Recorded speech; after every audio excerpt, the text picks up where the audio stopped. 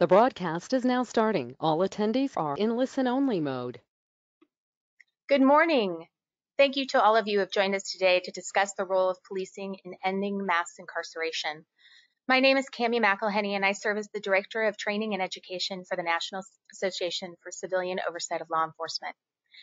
I just wanted to welcome you and discuss a few logistics of today's webinar. All of you have entered the call in listen-only mode. At any time, however, you may type in any questions you might have for Dr. Neusteter.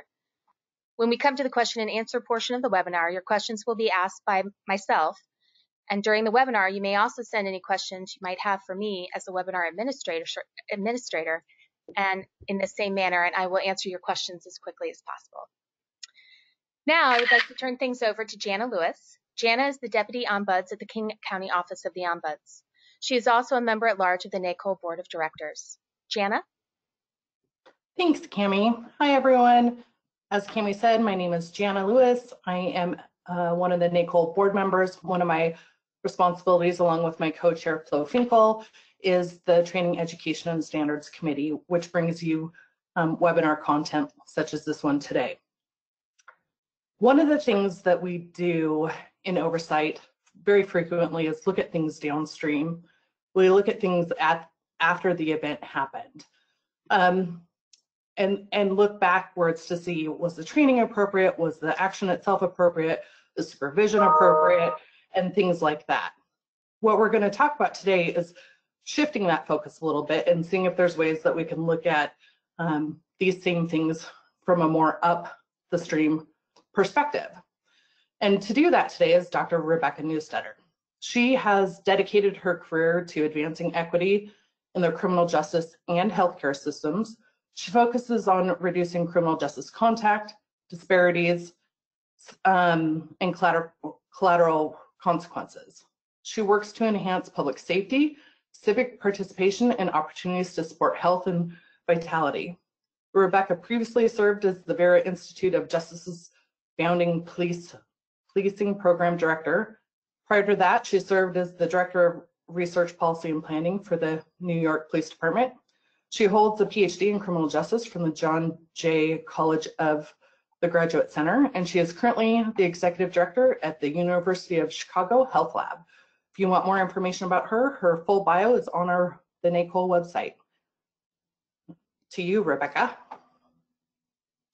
Thank you, Jana. Thank you, Cammie. And thank you so much, everybody who's joining us across the country today for this conversation.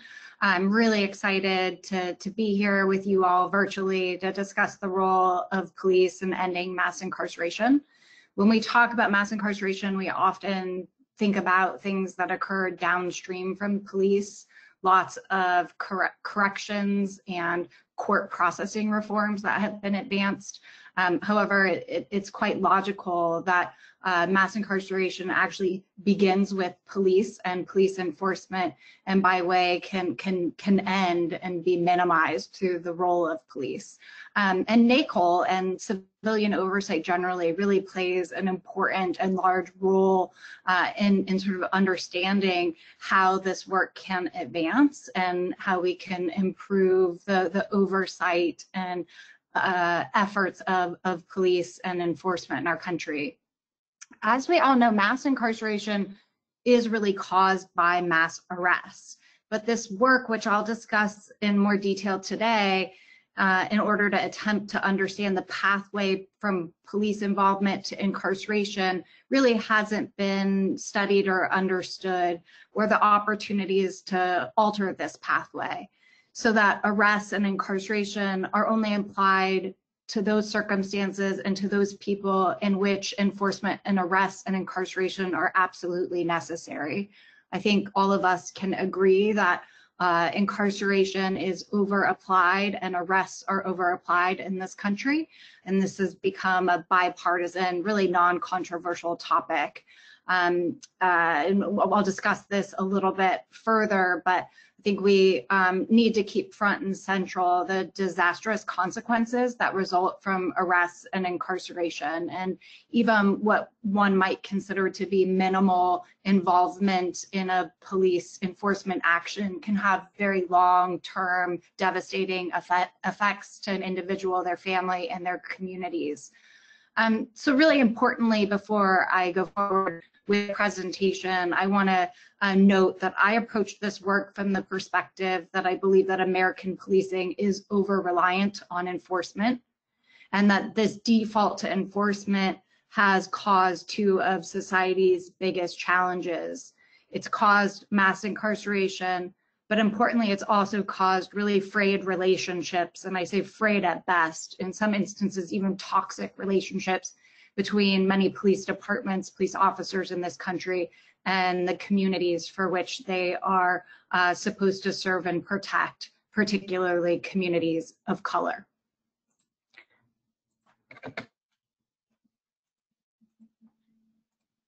So to put this in context, let's look at this relationship a little bit more closely.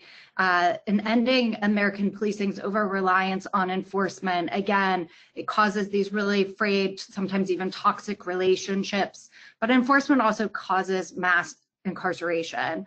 And when we talk about incarceration, many people are very familiar with the statistics, but what I've learned over the course of my career is that many people don't really understand how widely applied arrests are. And the most recent data that we have available estimates nationally that there are about 10.5 million arrests that are made every single year in the United States. This equates to about one arrest every 3 seconds. And while we'd hope that these arrests are occurring to keep us safer and in response to serious and violent crimes, that's actually really far from the case. Less than 5% of all arrests over the past 30 plus years have been for a serious violent crime. More importantly, enforcement is not evenly applied across the US population. Enforcement's applied more in certain parts of the country, in suburbs and in rural areas oftentimes, more so than in cities. And most importantly, enforcement and arrests are applied more often to people of color. So in fact, 1 in 2 young Black men will have been arrested in this country by the time they turn 23 years old.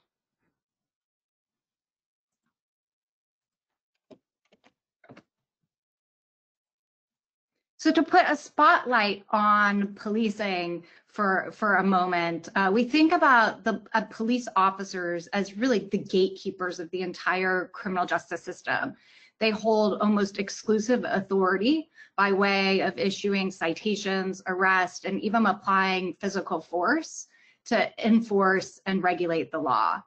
But when people and communities call on the police for help in order to maintain order, to respond to crimes that may be occurring, or to resolve community problems like homelessness, substance use, or even interfamilial disputes, the police too often employ a set of punishing responses.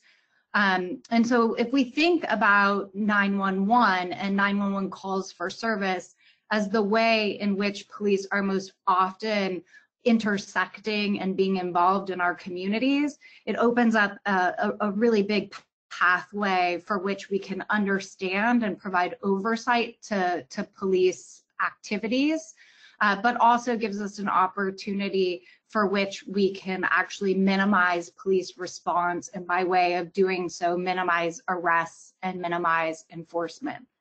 So 911 calls for service, and I'll discuss this a little bit more in detail in a few minutes, but 911 is essentially the gateway to the entire criminal justice system.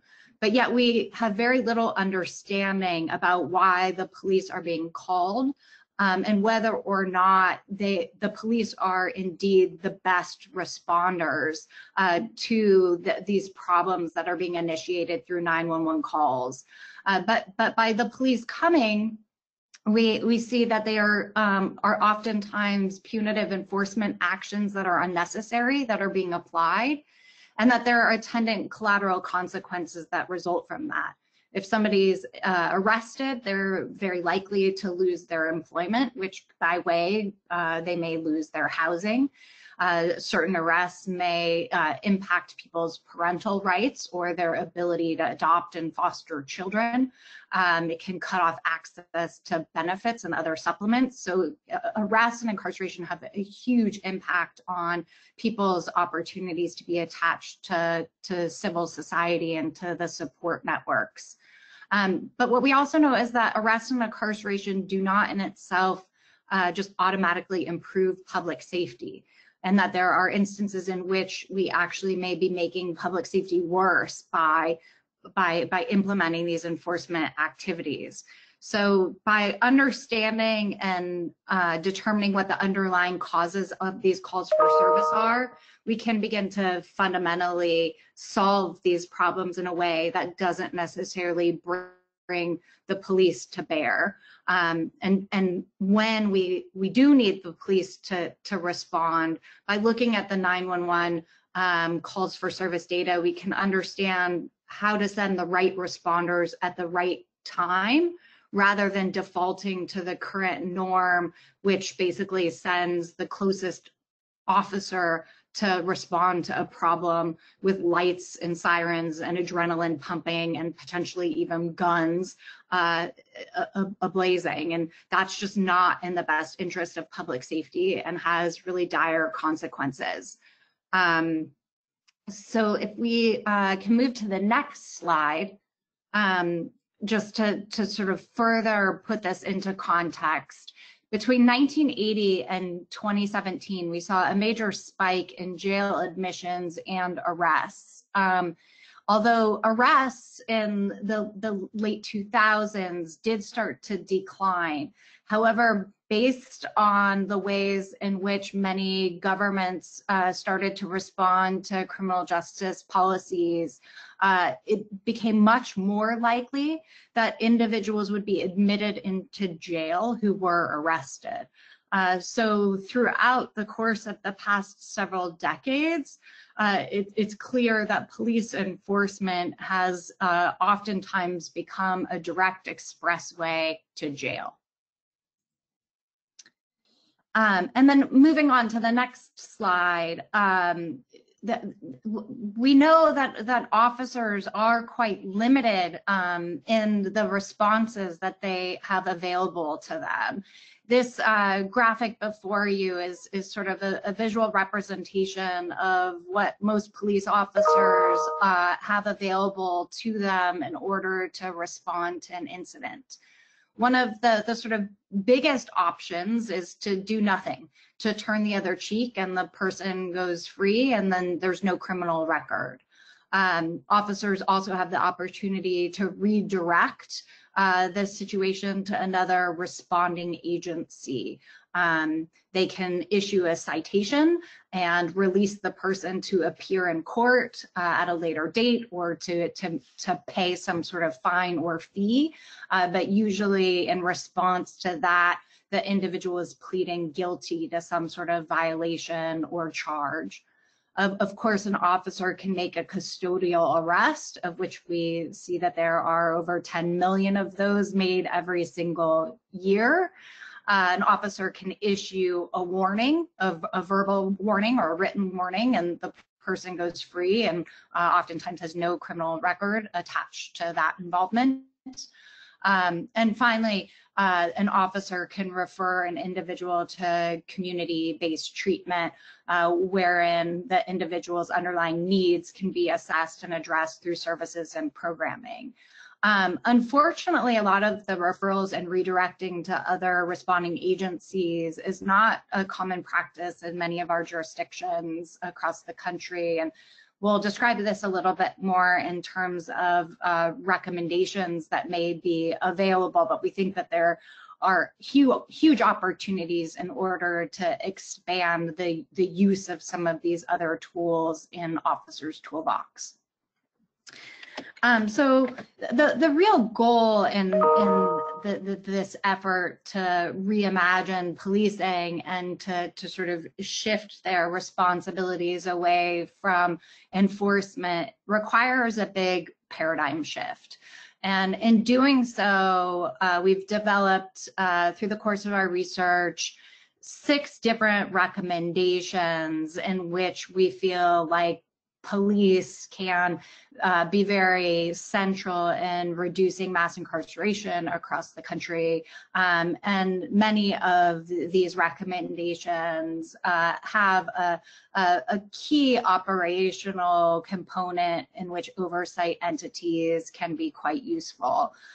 So I'll go through each of these recommendations now, beginning first with the idea that we can identify and promote and invest in alternatives to enforcement that don't involve the criminal justice system. This seems like a basic recommendation, and in many ways it is, but we know nationally that we are very underutilized and under capacity in terms of true alternatives to enforcement.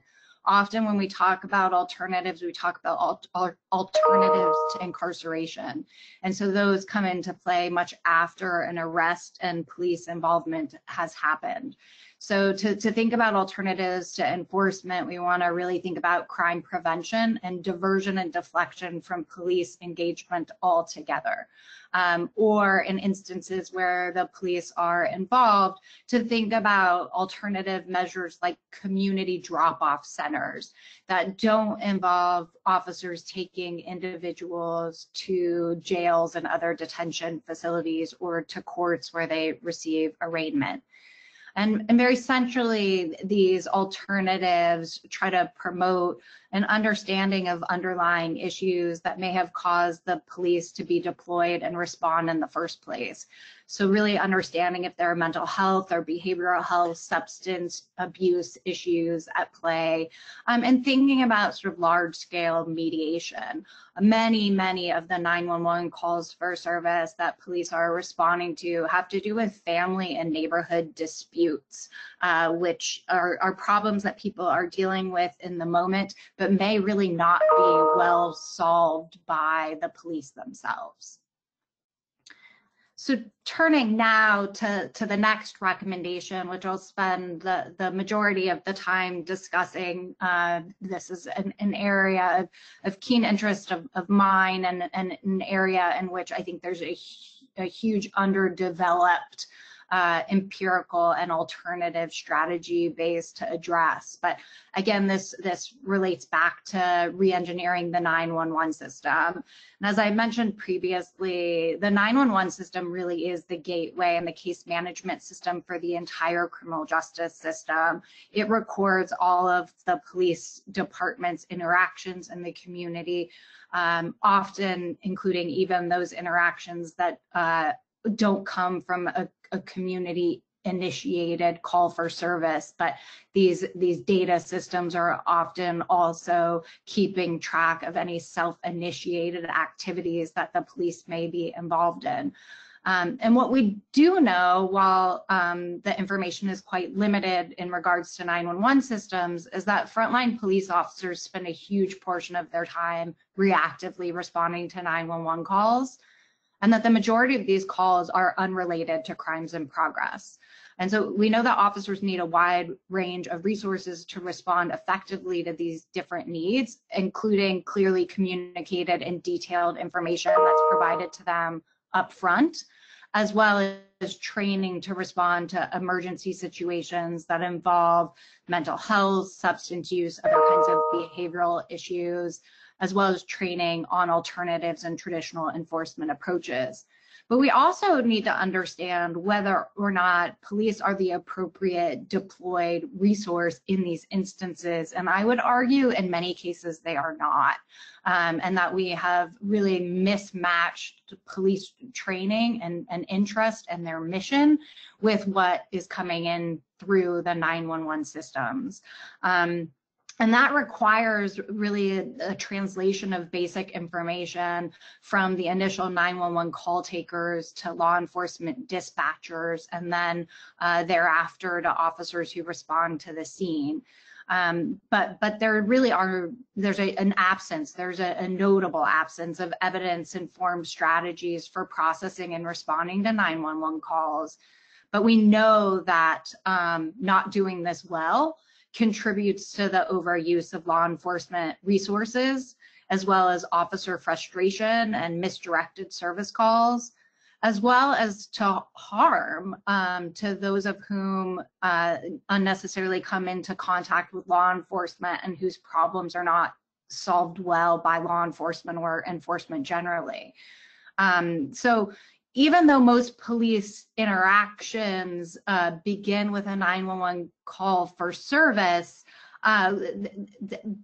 they're a big part of the sort of criminal justice and law enforcement oversight puzzle that has been totally under-examined, under-explored, and under-resourced. So this is a hugely important area, and I think a huge value and role added for oversight entities in order to help advance this work meaningfully. Just to give a little bit more context to this, we think of 911 as something that's been around forever, and it's actually a relatively new enterprise. In fact, the first 911 call came from that red telephone on the right-hand side in 1968.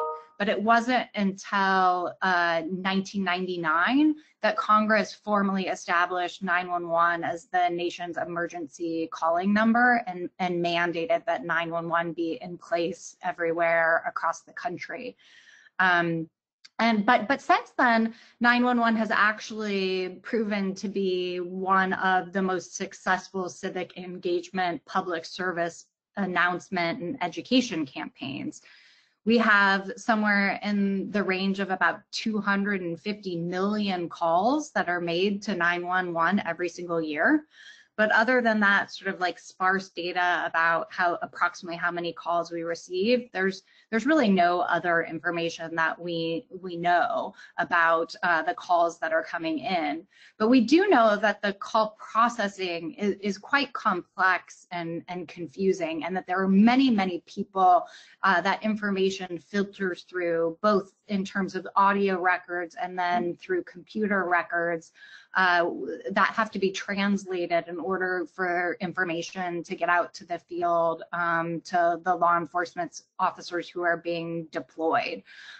So if you see on the left-hand side, and many of us may remember from when we were kids, or if you have kids at home now, the famous game of telephone, where you start with one word and you go through a couple of different people and rounds of this, and the interpretation and the words end up being changed quite significantly throughout the process. So here we see the word starts with P's, and then it goes to B's, and then knees, and then cheese and fleas. And while that might seem sort of comical, it is exactly what is happening through our 911 system, and that an individual calls 911, they speak to a call taker who then records information in the system that a dispatcher looks at and then relays to an officer. And then there may oftentimes be several other people that come in between those messages, and what results is some really fractured pieces of information that end up being very hard to really put into action in a meaningful way. We've seen some really awful examples of how this goes terribly wrong. One of the most awful examples of this is the Tamir Rice case. If you listen to the audio transcript of the 911 caller that initially reached out to the call takers about Tamir Rice on the playground, multiple different instances throughout the call, the caller says that it's a young child who is probably playing with a fake gun. I think they use the word probably fake at least 3 times within the call. That information doesn't get imparted into the system in that way at all. Officers are sent out to a gun call. There's no information or context given that this is a young child. There's no information that this might be a toy, and we'll never know the counter effect of that, unfortunately.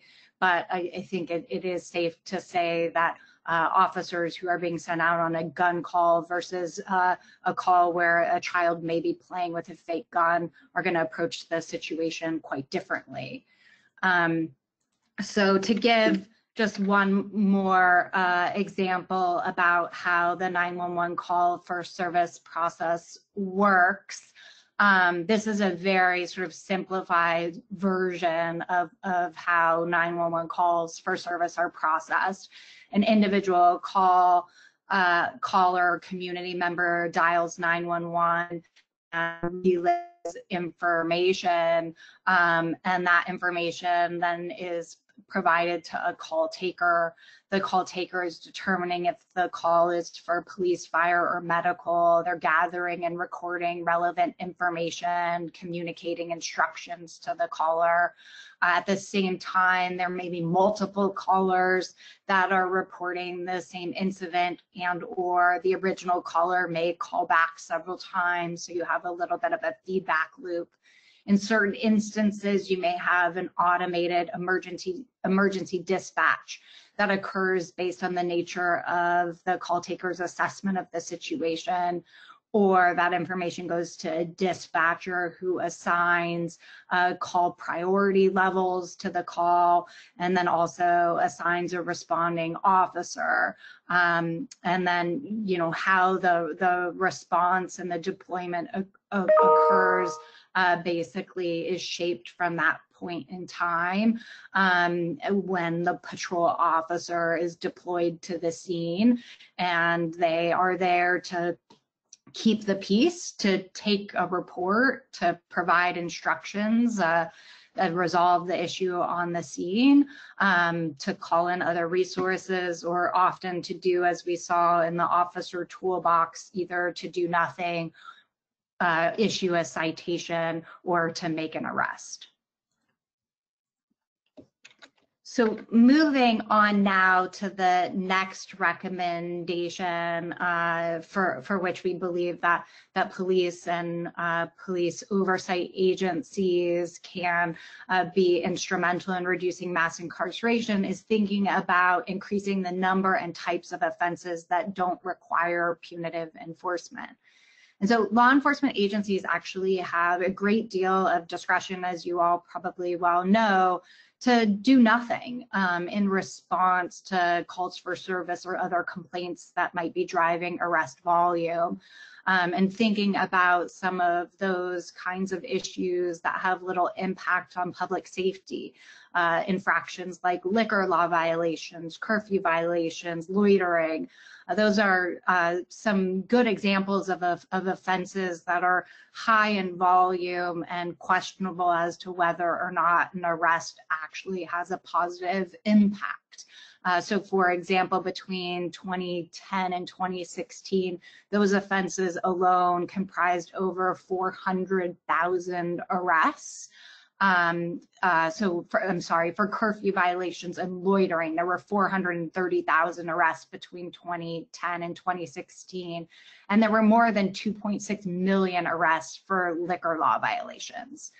So these types of offenses clearly constitute a significant portion of arrests nationwide, but jurisdictions that are instituting such policies really need to confirm whether or not these offenses drive overall arrests in their individual localities. We also need to be cognizant of unintended consequences when we start to think about changing the ways in which enforcement is applied.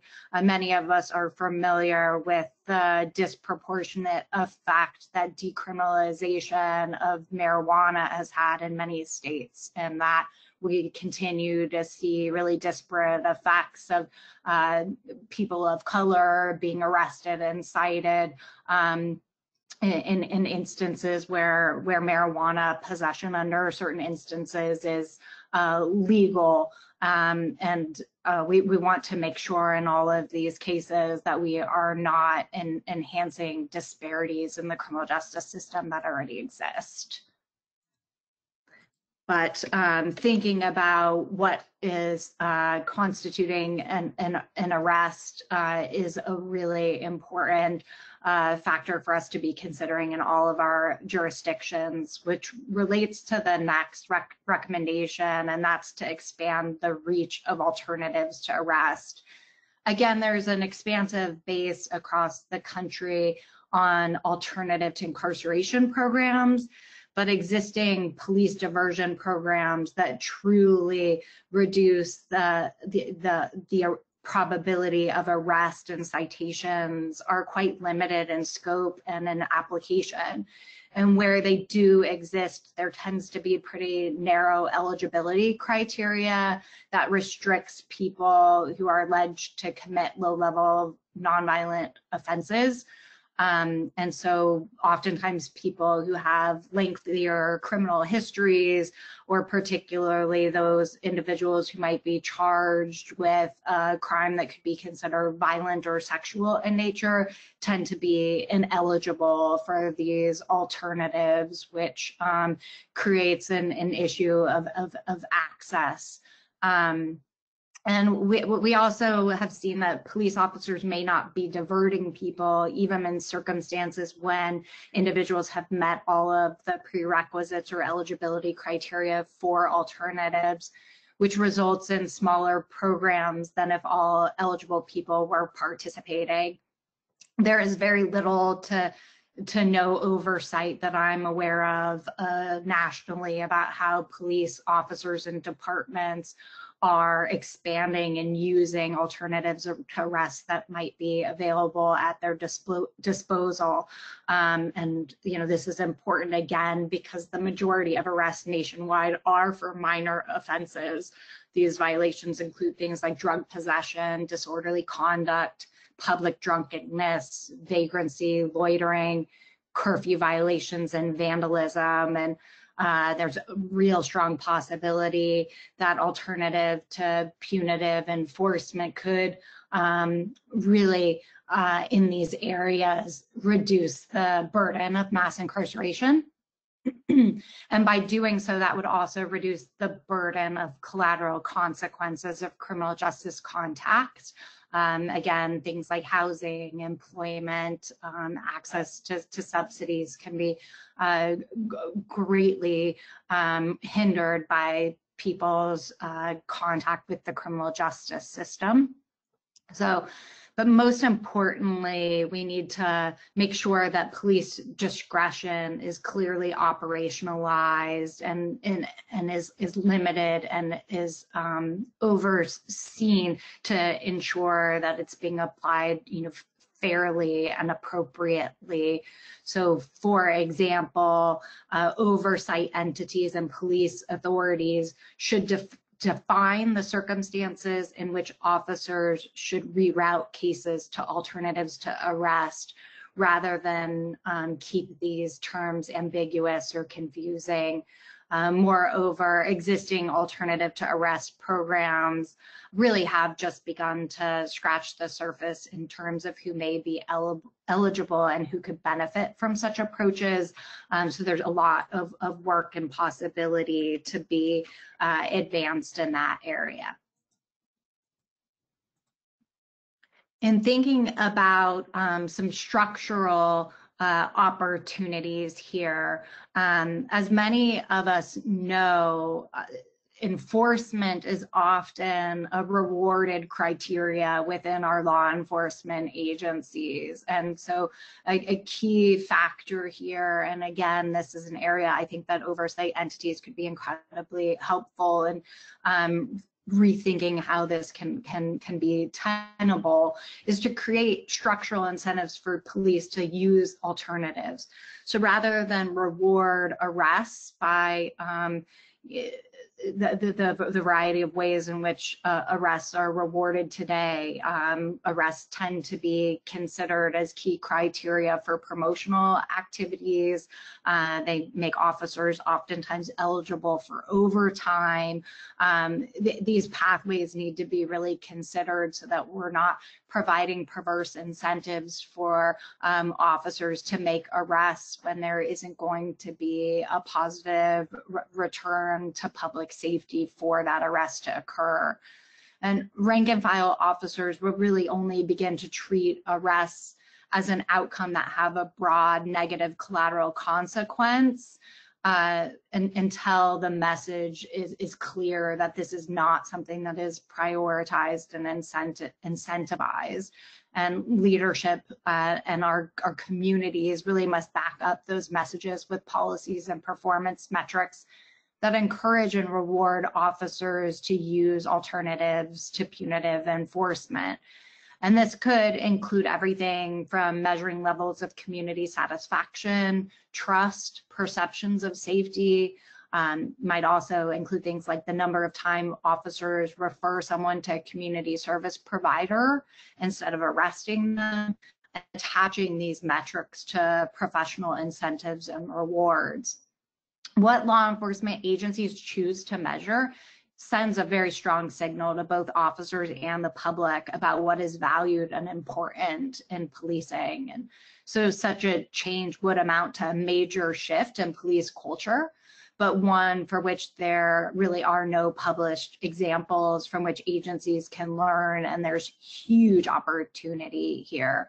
What we know in all of our systems is that we measure what matters to us. And so by encouraging creativity and collaboration and setting police policy, we aim to avoid to default and reward enforcement-based responses. And then the final recommendation that I'll discuss today involves really investing further in finding out what works best through experimentation, research, and analysis. We spend a huge amount of money every single year on police services, but yet we have very little empirical understanding of what actually works. And many oversight agencies are leading the charge to try to have a better understanding and adherence to evidence-based practices, but we know that there is more that can be done here, and that the reasons why and what circumstances officers to default to enforcement, that these pathways are still very much unclear, and that there's more that we need to do in order to learn about what alternative responses might work best, and most importantly, for whom and why. So, the last thing I'll say here is that interventions that are aimed to reduce enforcement really can help achieve these goals, but we need to have a very focused and concerted effort to invest in the infrastructure and processes in order to collect and analyze arrest data in uniform ways so that we can compare this information across time, across agencies, across districts. For instance, we have really absolutely no understanding nationally as it relates to police enforcement beyond arrests. There's no centralized information about stops, around citations. As we all well know, it's only because of the work that the Washington Post and the Guardian has done that we have a centralized sense of how use of force is being applied. We also, don't have any sense in terms of many demographic factors, how arrests and information based on ethnicity and arrests going back now pretty consistently for several decades. So in order to really understand the application, the spread, and the impact of enforcement and diversion activities more broadly, we need to invest in figuring out what works best and continue to be experimental and creative in our approaches. And I would, say that many of the recommendations that we have been considering in terms of the role of police in reducing mass incarceration have begun to be experimented through the COVID reality. We're seeing a huge amount of de-enforcement and reductions in arrest across the country. And in some instances, even a greater amount of information and policy setting and goals as it relates to how enforcement will and won't be applied, and a measurement of the impact of that. So in this moment, I think that there's a real opportunity to learn from the creative and pragmatic experimentation that was necessary to implement through the pandemic, and to understand whether or not there are lessons learned that can help us improve and really to reduce the level of enforcement that's being applied nationally based on what we're learning from the COVID-19 crisis. So I appreciate you all giving me the opportunity to share my thoughts here. We're definitely eager to hear what the COVID de-enforcement reality looks like in your communities, and happy now to open up the conversation to discussions and questions that folks who have joined us online would like to pose. Thank you so much, Rebecca. We do have a few questions. The first one is, one of your recommendations to reduce mass incarceration is to rethink the 911 system. In New York City, in the early years of the Bloomberg administration, the city developed an alternative to 911, the 311 system. The thinking being that 911 would be the focus of reporting strictly criminal matters. What, if any, impact did the development of 311 play before the current mayor's office efforts to reduce the number of individuals incarcerated have, and any, if any, on incarceration rates in New York City or New York State? That is a great question. I would have written it myself if it hadn't come in from one of the brilliant audience members. So thank you to whomever offered that question. I think 311 and many jurisdictions also have 211 and other similar systems. I think they offer a lot of viability in terms of reducing this pathway to police enforcement over the long term. Unfortunately, we have not seen jurisdictions put resources behind their 311 and 211 systems in order to offer alternative deployment besides police. So having spent some time working in New York City, what I know is that in the year following the implementation of 311, basically the NYPD was provided 1 million additional calls for service to respond to that just came in through another pathway. And I think that was a really unfortunate collateral consequence of 311 being put in as a way to potentially reduce 911 calls coming in, but not putting in the associated resource to find somebody who was more equipped to deal with some of those problems.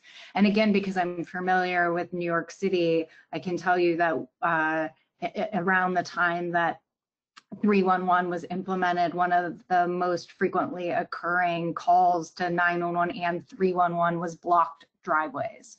I'd like to think that there's a better, more effective way to deal with somebody's driveway being blocked in New York City than calling the police.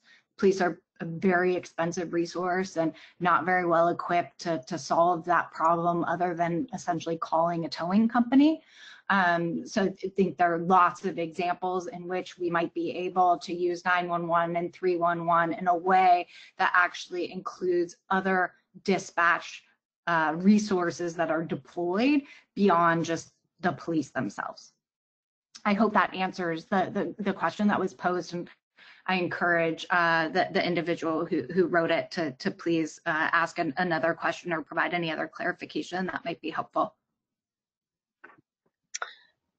Okay, so our next question is, are there any jurisdictions in the United States that employ civilian enforcement mechanisms instead of armed police for certain offenses such as low-level traffic, liquor, minor ordinance violations, loitering, minor drugs, etc., or who also restrict in a meaningful way the number of, quote, arrestable offenses? That's a great question. Also, thank you for that.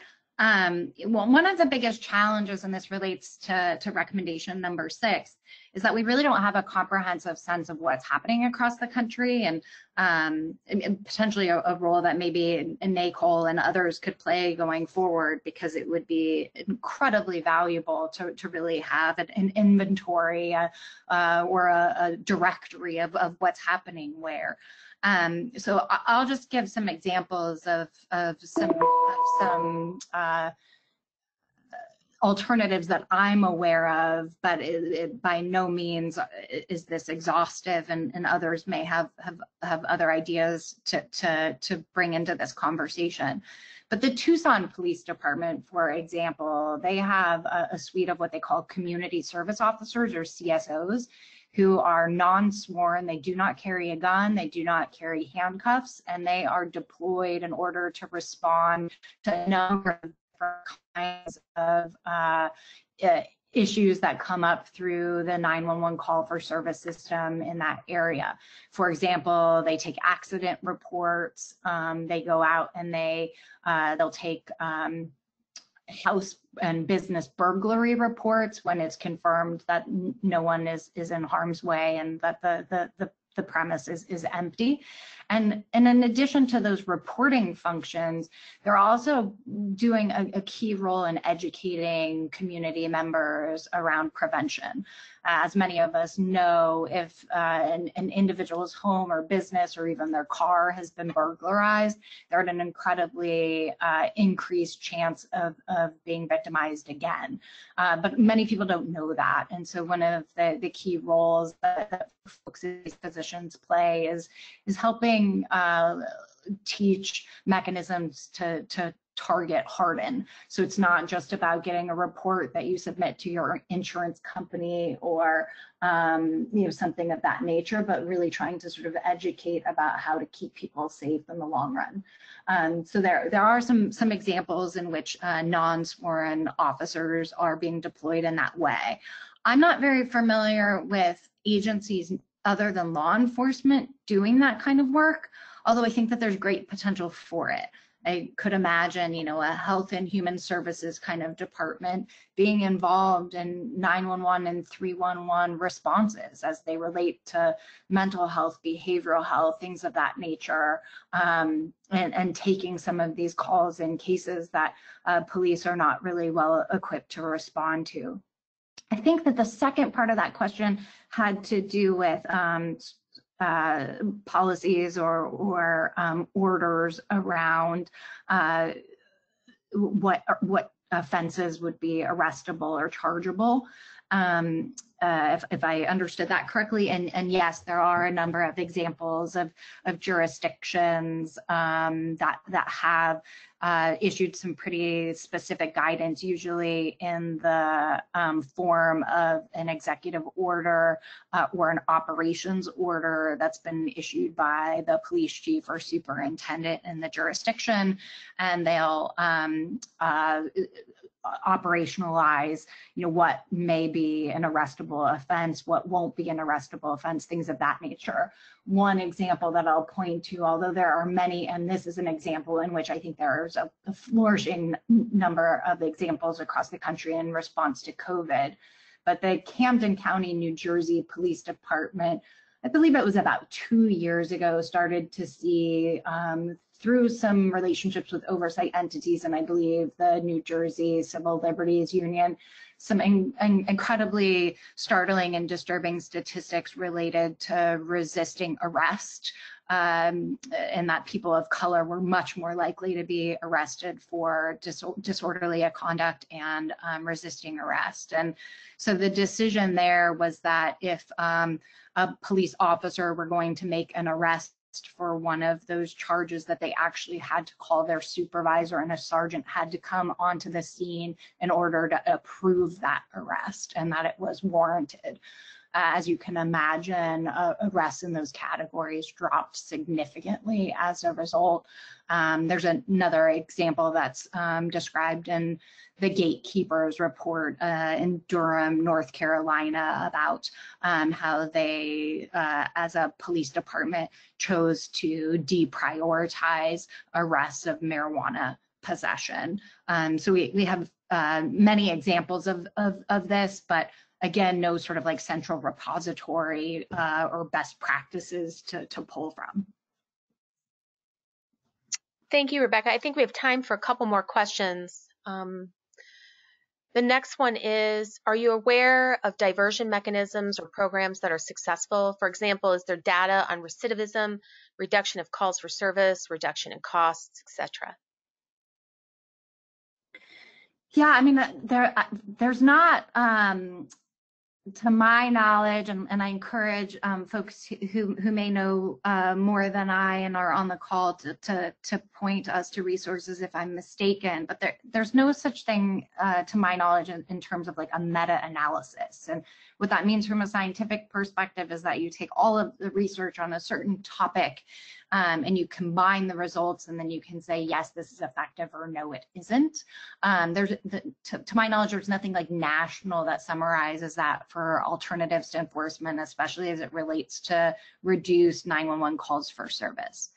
That being said, the Washington State Institute of Public Policy, they have a fantastic resource of a number of cost benefit analyses that work off of meta-analyses that they've done and others have done that look at different kinds of diversion, some of which are included and referenced in the Gatekeepers report. And some examples of that include like drug court diversion and things of that nature, where they find a strong return on investment in terms of dollars spent on diversion programs, having a very strong return on reduced public safety and decreased public expenditures on other related justice system costs. So we think that there's a real strong basis to support this work going forward, but to my knowledge, we haven't seen the kind of research that the questioner is speaking of, and I think that we very much need it. And I think that we would if we can get some studies out in the field, I think that we would see, I hypothesize that we would see those findings. Thank you, Rebecca. Next, one of the issues we've dealt with in our community is priming by people calling 911. For example, in the shooting of Tommy Lee, callers told 911 that he had a knife. He didn't, but the narrative carried through. Knowing what bad witnesses we all are, have you thought about protections against priming like this? Yeah, it's a great question. And I think there's two sides at least of this coin. There's priming, and then there are, instances like most of us are familiar with in terms of like the barbecue Betty kinds of, or barbecue Becky kinds of situations in which people are calling for police intervention and using the police essentially as a proxy to enforce their own biases. I don't think that we have a great solution for this, but what I will say is I think that not having evidence-based practices in place currently when it relates to 911 call taking and dispatching puts us at a much worse situation in terms of remediating this problem, because there are very sort of fluid guidelines and how call takers get information from callers, and then we don't have sort of a standardized script, or what on the fire taking side is often referred to as criteria-based dispatching. We very often are taking little pieces of information and making larger generalizations and assumptions that play out in the field and sometimes put community members and officers in harm's way because we're not collecting the right information at the right time. Next, what about community policing? Hasn't it contributed to de-emphasizing arrests in favor of dealing with community issues before those issues become criminal problems? I think that community policing absolutely has that at its center, and that there's the possibility for that to occur.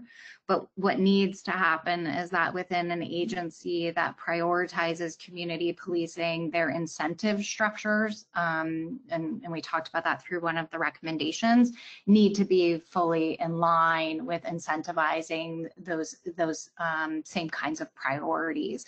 And what sometimes is the case is that we have priorities that are at odds, where we'll have community policing officers, but agencies that are still prioritizing and rewarding enforcement. And unless those sort of metrics and priorities are aligned, I think that we will not be able to fully achieve the goals of community policing. We'll continue with a couple more questions. Are there any examples you could share about how COVID has resulted in de-enforcement by police officers? Yeah, and I'm really curious if there are folks on the line who have experiences to share from their jurisdictions. But yes, we're seeing a rapid decline from March to present day in the volume of arrests in most major US cities, as well as in a number of other jurisdictions as well. We will not be able to look at this in terms of like a national trend for another couple of years, because unfortunately the sort of national aggregated data that relates to the persons arrested information that I shared at the beginning of the talk, there's usually about a 2-year delay on that. However, there are many jurisdictions across the country that are making their arrest statistics available on their department or city or county websites. And we are seeing major decreases in arrest as well as in jail admissions in I would say the majority of cities. Thank you. And then lastly, I'll just ask, is there a place that we can find more about this information and the report itself? Yes, I think, and Jana or Cami, correct me if I'm wrong, but I think that there can be a link to this report specifically on the NACOLE website, advertising this talk. And then there are a number of different resources within the report that I think would be helpful to that question. Specifically, one area of the report that I'll point to is that there is a center section that focuses exclusively on alternatives to enforcement. I think it's called a spotlight on alternatives, and it gives a number of examples as well as to what is to our knowledge is the most up-to-date research on the topic. Great. Well, I want to thank you, Rebecca, for joining us today and sharing this information with the oversight community. I found it very valuable, and seeing some of the comments that have come through while we've been having it, I know that I am not alone. And I do apologize to all of you whose questions we did not get to today, but we'll make sure to forward those on and try to get some answers for you following the webinar. But I do thank all of our attendees today for joining us as well. There will be a very brief survey sent to you following today's webinar. If you could please take a moment to fill that out, it will definitely help us as we move forward and prepare additional webinars this year. Our next webinar will take place on June 3rd, when we will be welcoming Florence Finkel to present on making factual determinations, applying legal standards, and reaching allegation outcomes. You can register for this event by visiting the NACOLE website. Once there, click on the training tab and then webinars. With that, I thank all of you. And if I could, yes. oh, Cami, I could just ask if you wouldn't mind just scrolling to the last slide in the slide deck, and my email address is there.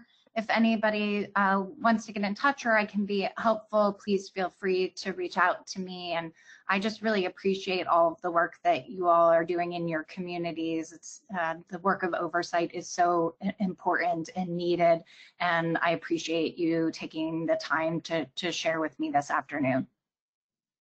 Wonderful, Rebecca. Thank you again. We really appreciate your time and your knowledge, and we look forward to hearing from you again in the future and seeing all of our attendees back here again at our next event. Thank you. Everyone be well.